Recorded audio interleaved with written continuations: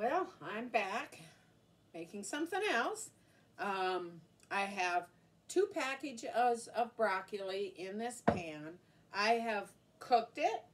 I took it out of the freezer. It's some that I had froze. Here's one that I'm going to do for my mom.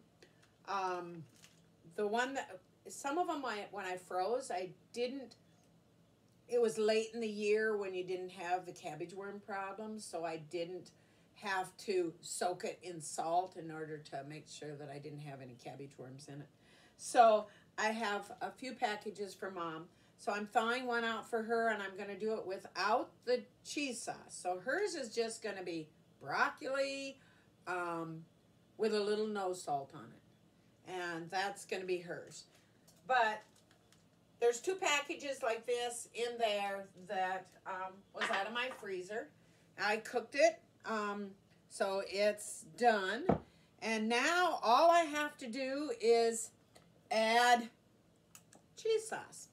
And this was very long, but I couldn't get it all out. So I just put these little clips for their paper clip things. They're the wide ones that's strong. I put them on the back side, so, pushed it all forward, rolled it up tight. Kind of like them toothpaste containers where they roll them up so that you can keep the toothpaste at the end. That's kind of the principle that I went for with that. So then all we got to do is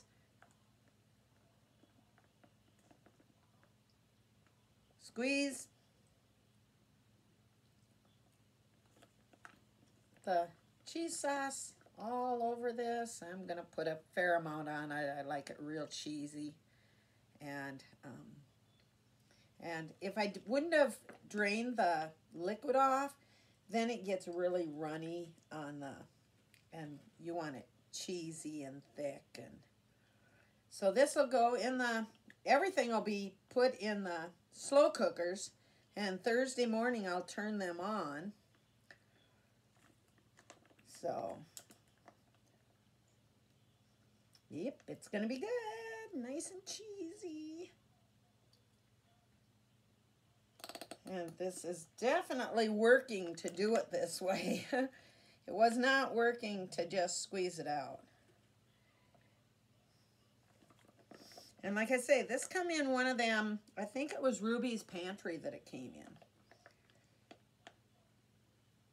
in. Okay, I would say I've got plenty on there.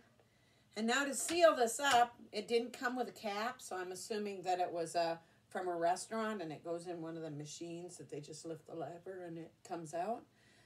So I just take a little piece of saran wrap, put it over the end, and put a rubber band on it.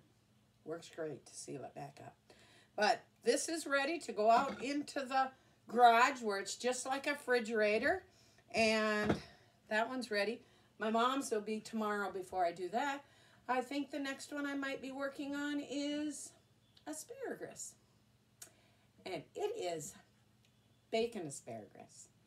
And what made me think of this recipe is I made asparagus wrapped in bacon, and we grilled it. A lot of work.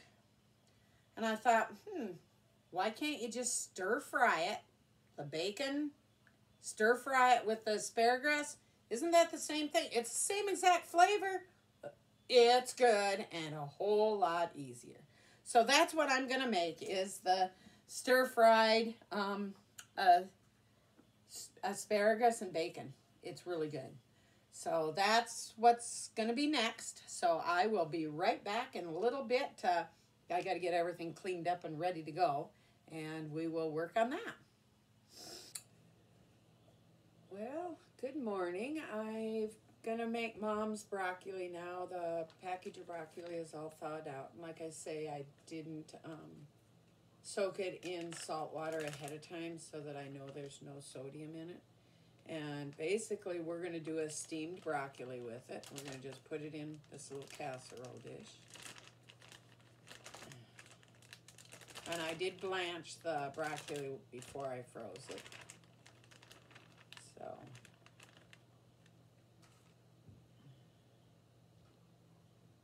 just spread it out. just going to sprinkle it with some spices. I'm actually going to, since my spices have no salt, which we did that on purpose, I'm going to do the no salt. And I'm going to just sprinkle some on top. And then I'm going to sprinkle some, it's garlic powder with parsley, but there's not really enough parsley in it. So I'm going to add some parsley also. Oh, it's not even opened yet. Can't believe that.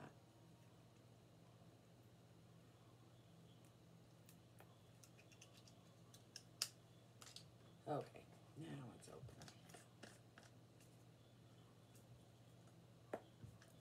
And then we're going to just sprinkle that on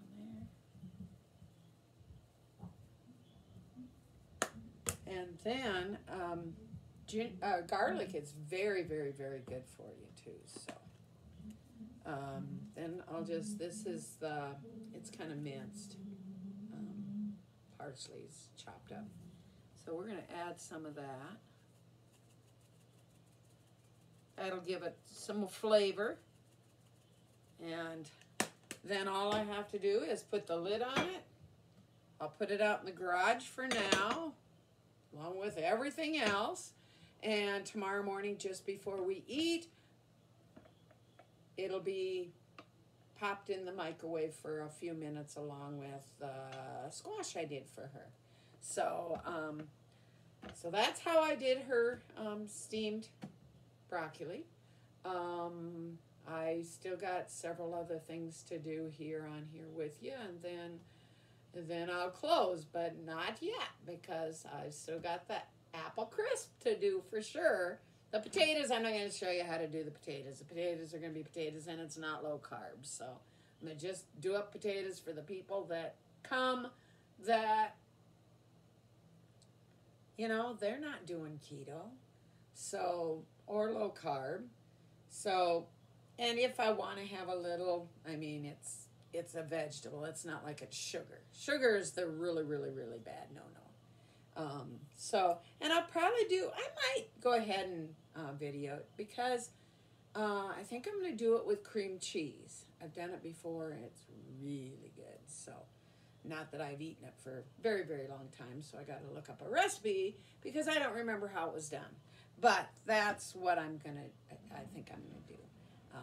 Pinterest is a great source for looking up recipes. If you don't like, I mean, you can look at the recipes and you can say, I don't think I'd like them together. And then you just move on. There's a lot of recipes. And sometimes you'll think, I'll bet you that would be really good. I got to try that. So Pinterest is a good source for some good recipes. A lot of my recipes that I've got is from Pinterest. And I tweak them, and then they're my own recipes. And sometimes I'll look up 2 or 3 recipes, and I'll think, well, look, they put that spice with that spice. That would be good in this other recipe that I do. And so, yeah, get ideas and play with it. It's fun. So I'll be back later. And if you like what you see, like it and share it and subscribe. And I will see you on the next video. Thanks for watching.